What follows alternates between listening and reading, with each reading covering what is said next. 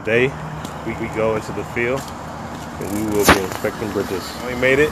So where are we? Silver, North Carolina, with my buddy Jay.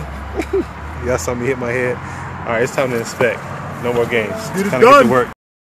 Today's question, as we inspect, is why is STEM so important to you? STEM is a toolbox. Anyway, like I was saying, I think STEM is a toolbox. Science, technology, engineering, math, they are a set of tools that we can use to solve problems and to make a difference in our world. Very, very, very proficient individuals are with using these tools, the better they can serve society.